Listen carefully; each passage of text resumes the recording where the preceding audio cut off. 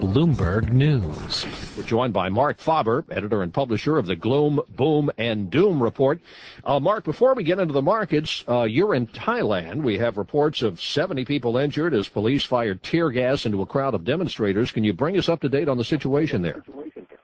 Well, basically, we have kind of a civil strife with essentially the red shirts, which are followers of the former and now ousted Prime Minister Thaksin, that essentially want democracy, which means a vote for each person in Thailand. And on the other hand, you have the so-called yellow shirts that are largely representative of the Bangkok elite and aristocracy.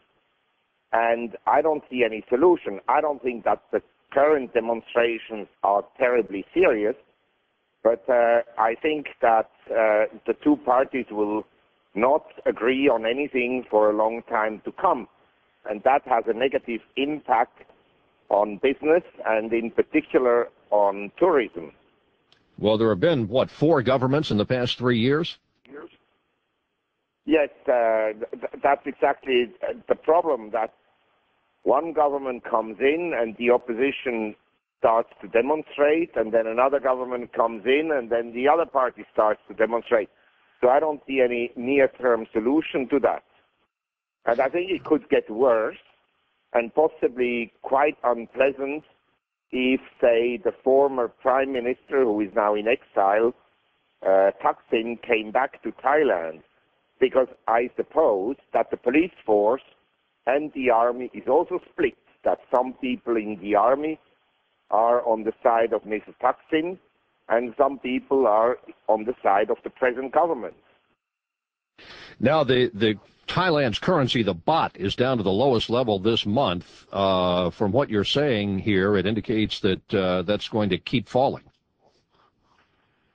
Well, I'm not sure that Thai baht will go down that much more because it's already relatively low, and the country has actually a trade and current account surplus because the imports fell off the cliff.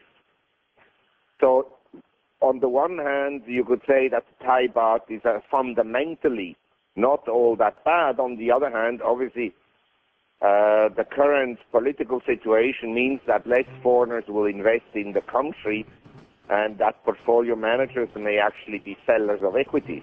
Mark, we were talking about the baht, the Thai currency falling to the lowest level this month. Is there any chance that Thailand is going to infect the rest of the region and trigger another Asian financial crisis?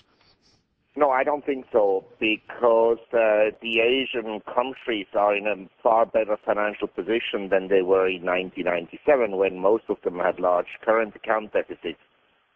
But I'm concerned about Thailand itself because, as I mentioned before, I don't see a solution to the political and civil unrest we have at the present time. Well, Thailand aside, when you look at the U.S. markets, what do you see? Well, I had an interview with Bloomberg on March 6th, and I forecasted at the time a rally. And since then, we've rallied more than 25% on the S&P and more than 30% on the Russell 2000 index. And overseas, we had very strong rallies in emerging economies. Now, the markets very near term have become somewhat overbought, and the correction should essentially follow.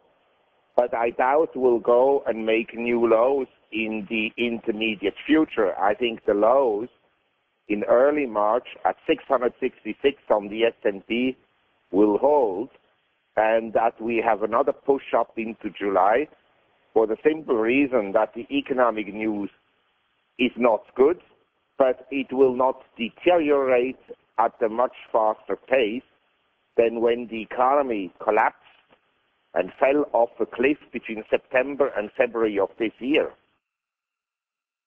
So is what we're seeing here an actual bull market, or is it just a bear market rally? Well, I mean, it's difficult to define bull markets and bear market rallies. I mean, if you have a rally of 25%, you could say, well, that's kind of a bull market. If you define a bear market rally as a rally that lifts rises, but not to their previous highs or exceeds the previous highs, then I think, yes, we're in a bear market rally. But that doesn't mean that this rally cannot go from, say, bottom 666 on the S&P to, say, possibly around 1,000 before we drift again. So my view is that investors have to take essentially day by day at a time or month by month, and it is futile to argue how the economy will be in a year's time. I think there will be some kind of an improvement, but not much, and that the level of economic growth and synchronized global boom we had in 2006 and early 2007, that isn't going to come back anytime soon. Well, Mark, if you have cash to put to work, where do you put it then? Well, I mean, I would say right now I still like some commodities. I think they can rebound. And I think that financial stocks, essentially the financial stocks are the worst performers over the last 18 months to 2 years. And they really got hammered. Now you have essentially a government that gives financials free money at the expense of the taxpayer, of course.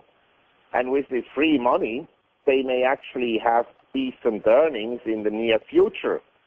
So I think that financials could actually rebound somewhat more. They have already rebounded, but they can rebound somewhat more. If you have a Citigroup that drops from $57 to less than $1, it can easily rebound to 5 or even 10 before it drifts down again and possibly goes to 0. Marc Faber, editor and publisher of the Gloom, Boom, and Doom Report, online at www.gloomboomdoom.com. Find more Bloomberg podcasts on your Bloomberg terminal and on the web at Bloomberg.com and iTunes. Listen to